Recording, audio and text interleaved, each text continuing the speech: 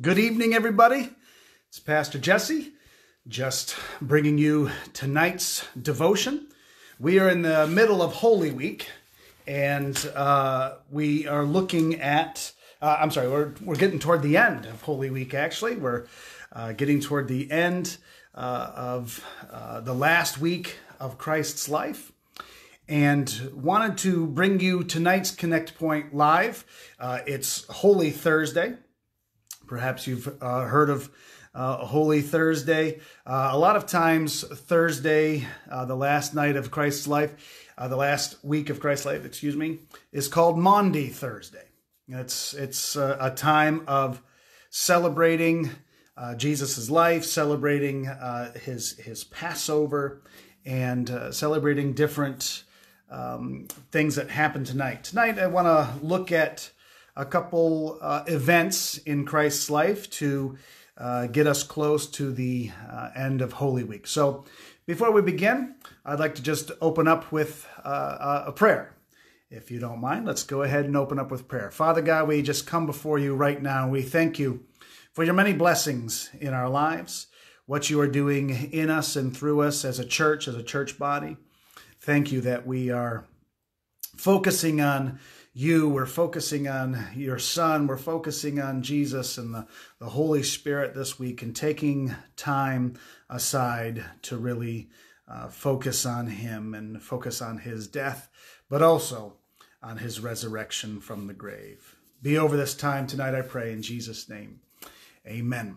So many of you are jumping in, and hopefully you're having a good week, a good Holy Week, Passion Week. Started off this past Sunday with Palm Sunday, which is really one of my favorites. I love that we begin to celebrate the Easter season even a week before. And really, you'll hear this again in my message so on Sunday, but not to give anything away. But I like that some of the liturgical churches, the Catholics have this a little bit on us too, I think. Churches that are a little less traditional, we don't start with Easter until about a week or so before. But really, I've done this in my life the past, for a number of years now, where I will focus on Christ's death, burial, and resurrection, jumping back even into Lent. Now, not being a Catholic, I don't feel that I have to stop eating meat or anything on Friday nights or whatever, but I do try to give up something. I do try to find something that I can get rid of and not be a part of, so that I can focus more on what Jesus Christ did for us on the cross. So some of you are jumping on now, and this is great. Thank you for being a part of this. And just want to remind everybody that tomorrow night I will also be on live, but tomorrow night I'm going to be with my entire family. We're all going to be jumping on tomorrow night and doing a Good Friday service together. We'll be taking communion again. So if you still have the elements that you had from this past Sunday at your house, you can go ahead and take communion with us. You will see me, and you'll see Pastor Andrea and my children. We're all going to be doing a sing-along. We're going to be doing some songs together, and also celebrating Good Friday that way. So you'll want to jump on tomorrow at 7 p.m. We'll be live again, and you won't want to miss that. So talking about Holy Week, let's go ahead and summarize a couple things. I'm just looking outside right now at the snow. It's Holy Week in Michigan, and that's how it can happen. But Holy Week starts on Sunday with Palm Sunday, and Jesus coming into Jerusalem, almost as if he is coming in to take his rightful place on the throne. And as we know, he comes in a little differently than a prince would, who's coming in, want to come in, and I'm going to take over, and I'm going to be the next king or whatever. And Christ does this a little differently, because Christ is quite different than most princes. and sons of kings. He comes in on the back of a donkey. Much different than other, a prince would want to come in with full pomp and circumstance and the whole thing where everybody, I want to be seen. I want everyone to see that the prince is coming in to his kingdom, into his rightful place. And instead, Jesus comes in on the back of a donkey. That's because Jesus is very humble. He's a humble king. And he comes in with humility. And this is how he does it with everything. He comes in into Jerusalem with humility. He comes into our lives with humility. He comes wherever we ask him to be.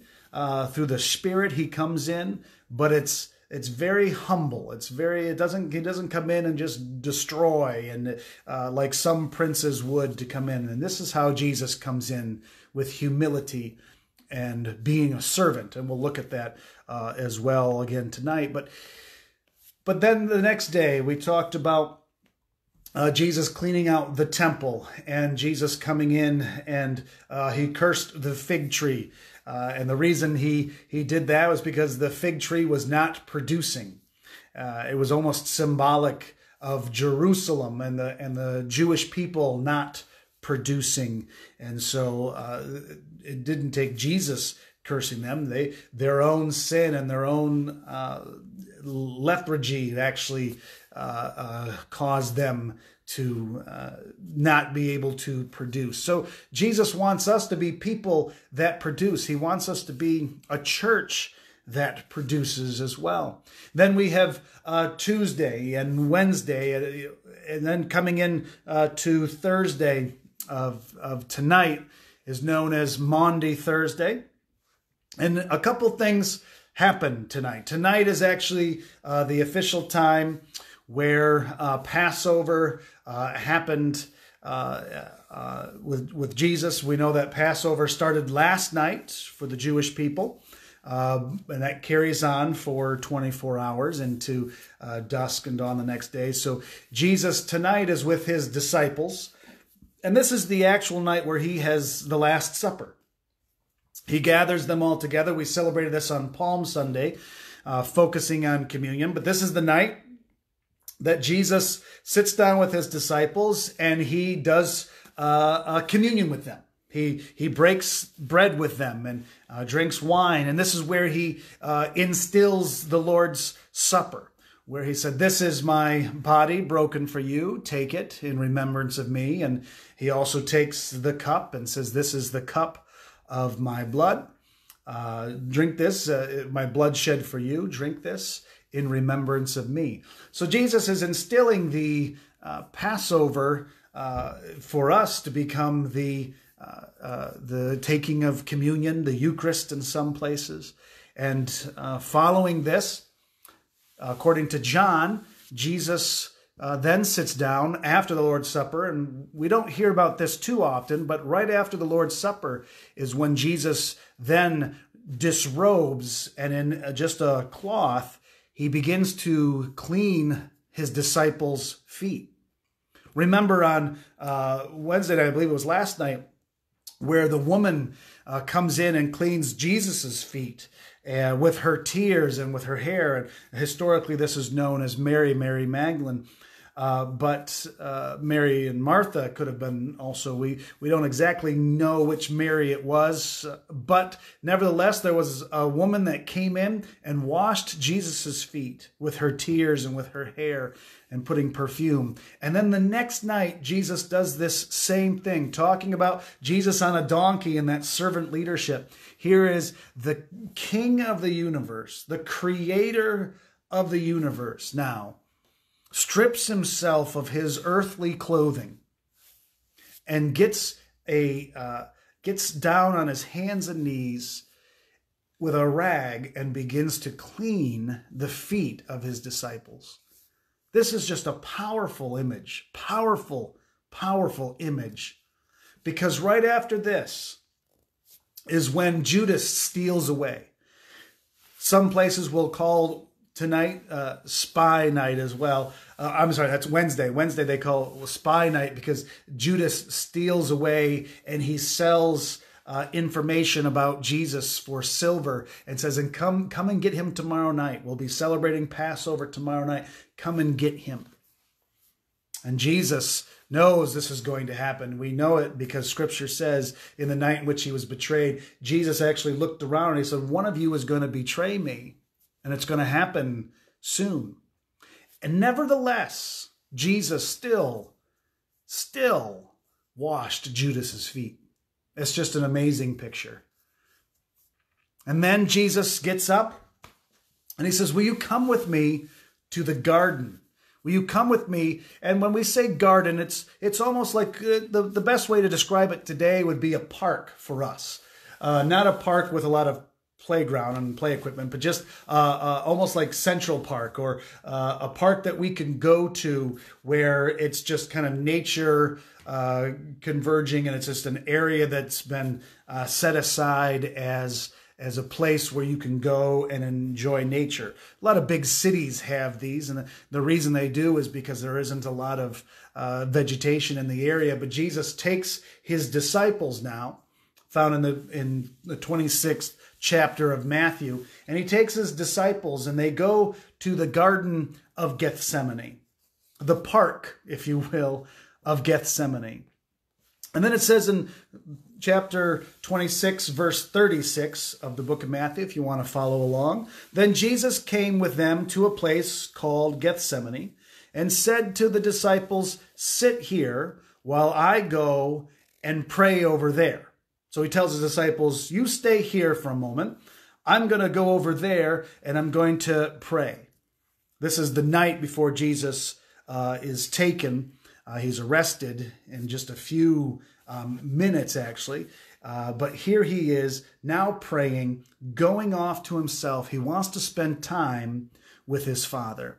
This park, this garden, was frequented by Jesus and his disciples. There are numerous scriptures throughout their mission where they come and they sit and they rest, and they're there with each other in the Garden of Gethsemane. It was a place that Jesus knew well. So keeping in mind that the garden is a place for resting. It's a place for resting. Jesus comes with his disciples that night to rest and to get away.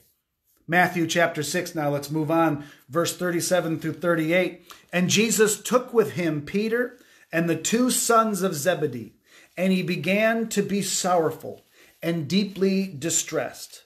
Then he said to them, my soul is exceedingly sorrowful, even to death. Stay here and watch with me. And this is where we find Jesus has his first time of prayer. I want us to slowly look through the Garden of Gethsemane, where the garden represents something, a place for resting, but it's a time where Jesus is getting himself prepared, is preparing himself for the cross. It's a very difficult place to think about. I have a hard time. It took me years and years to actually even write a sermon about Gethsemane because of this. But here is Jesus' first prayer. And he says, oh, my Father, if it is possible, let this cup pass from me. Nevertheless, not as I will, but as you will. Jesus steals away from the disciples and he brings a couple with them and he says, sit with me. And then he sits down and he prays, oh, Father, if it is possible, let this cup pass from me. Then scripture goes on in verse 40, then Jesus came to the disciples and found them asleep and said to Peter, what? Could you not watch with me just 1 hour? Watch and pray, lest you enter into temptation.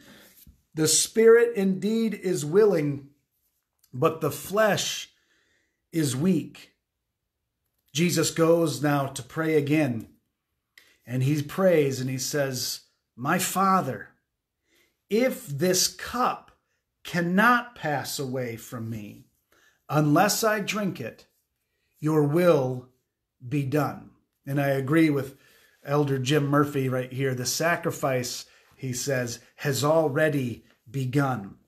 Jesus is already starting to process this and look at this. And some people would say that Jesus, what is he doing here? Why is he praying to not be sacrificed when he knows this is how it must be?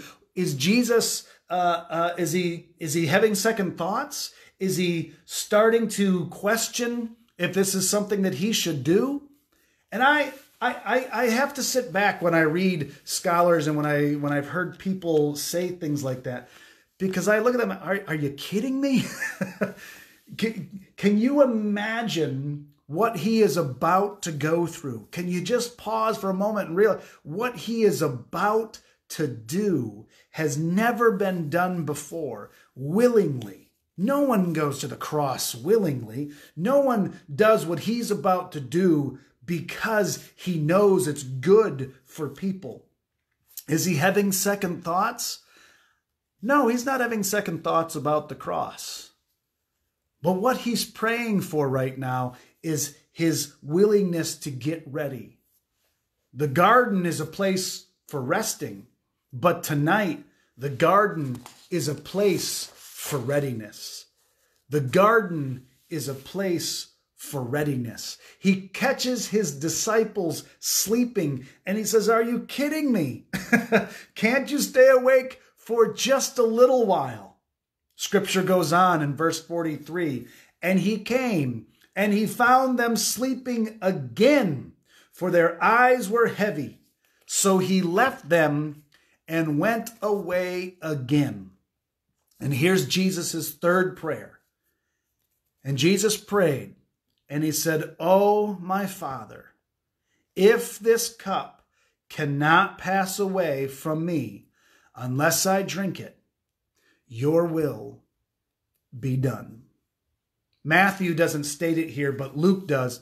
He adds that Jesus, under this intense pressure that he was going through, it was here that Jesus began to sweat blood.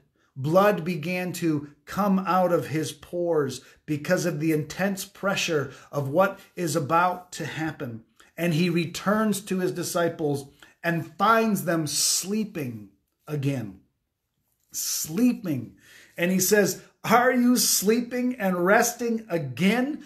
Behold, the hour is at hand, and the Son of Man is being betrayed into the hands of sinners. Rise and let us be going. See, my betrayer is at hand." The garden is a place for resting, and it is also a place for readiness. But sometimes the garden is a place for rising. The garden is a place for rising.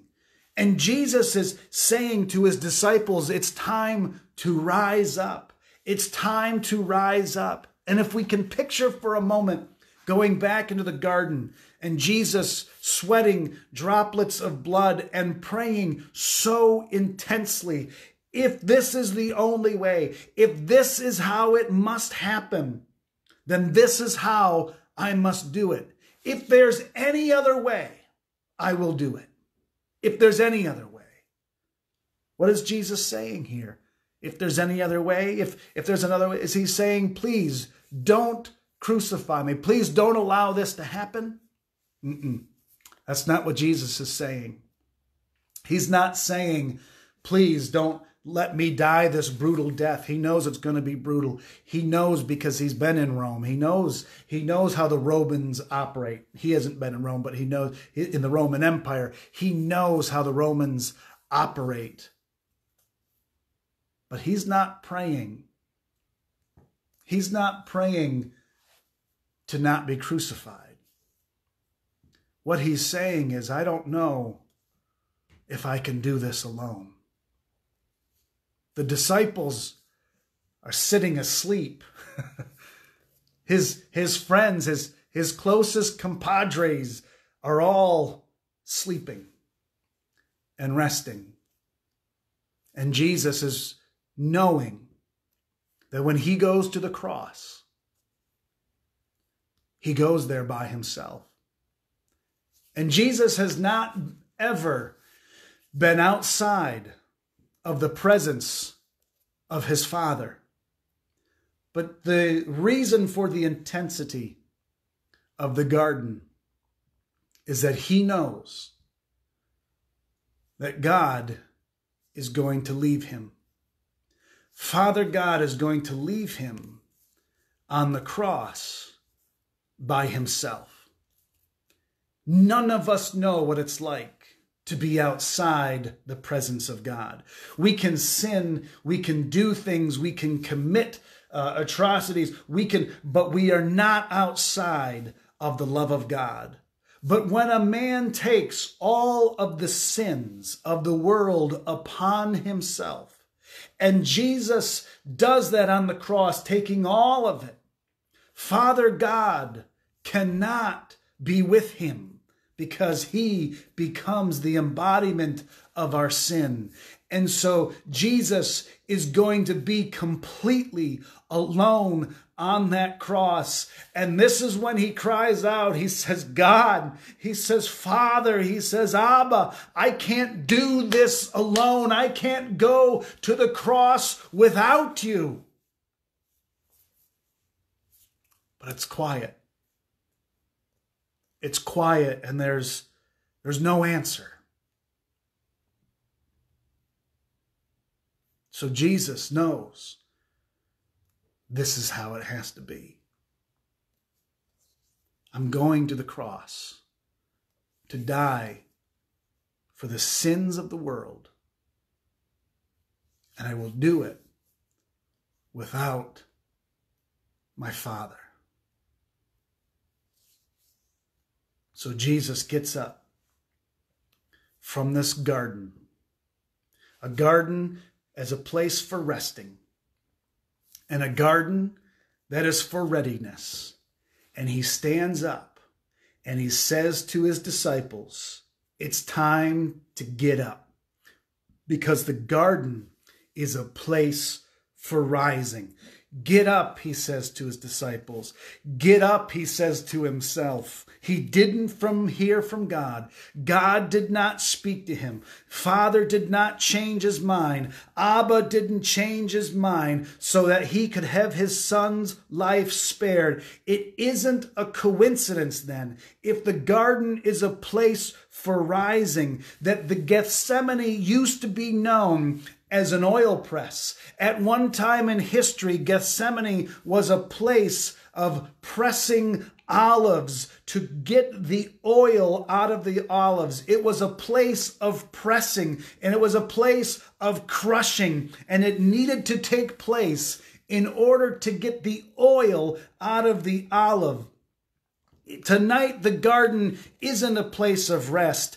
Tonight, it is not a place of rest, but it is a place of readiness. It is a place of pressing. It's a place where a man desperately needed to hear from his Father, and he pressed in to hear his will. It's a place that at times we need to go through a pressing in order to get out of us what he has put into us. He needs to press us at times to get out of us what the Spirit has put in us. And after the pressing, and I'm hoping everyone who's watching tonight, after the pressing comes the rising. Rise up, he said. Let us be going, he says. Get up, get up. It's a time to get up. It's a time to get ready to produce. The hour is at hand. Rise up. You are about to see the will of the Lord happening right in front of your eyes. Rise up, rise up, rise up. There is a pressing, and we We are in a season of pressing. We are in a season of being pressed and put down because of this time where we're not together, we're not as a church feeling that. But I am saying to all of those who are watching tonight that though there is a time of pressing, there is going to be coming a time of rising up afterward. And we are going to see amazing things come from the church. We are going to see amazing things that God is going to do in the United States of America and the world abroad. We are going to see a time of rising up because of this pressing. And this Easter is such a great time. It's such a great time for us to be together, because though we are being pressed, there is a rising coming up in his church. Amen, amen, glory to God. And we just pray tonight, Father, that you would help us in this time of pressing to be a church that rises up, that is a church that rises up and looks to the cross in so thankful anticipation of the Spirit that has been left behind for us to encourage us and to bring us forward into what you have. And Father, I pray that during this time of pressing that we will learn, that we will not fall asleep, but it'll be a time of readiness so that we will be ready for the time of rising up. And I pray this in the name of the Father and the Son and the Holy Spirit. Amen. Amen, amen, amen. And that is what the Garden of Gethsemane was all about. That is what it's all about. That our sins are going to be wiped clean because of the cross. And there's a time of pressing. But on the third day, there was a rising, and he rose up from the grave. And that is the message of Gethsemane. And Lake Point, I hope you hear me tonight, because I'll speak it prophetically. But on the other side of this pressing will be a rising. Praise God. I wish I was in front of all of you right now in the church instead of the lobby of the office. But hope and pray that the garden is a place of resting, that the garden is a place of readiness, and the garden is a place of rising up. Rise up, church. Rise up, church. Rise up, church. Rise up, church. Here we go. Get ready. Because the grave is going to be empty. Hallelujah, hallelujah, and amen. I love all of you. I miss you so much. I wish we were together this Easter, but I know we can't be. But I would hope that you will get the Easter message coming this Sunday. Tomorrow, don't forget tomorrow night, we're going to be together for a word. We're going to be together for Good Friday. Bring the elements if you have them. Bring the elements. We're going to do communion again tomorrow night, remembering what Jesus did on that cross. Praise God. I love all of you. I miss... I miss you so much. I love you. Be safe. Be healthy. And I'll see you again soon.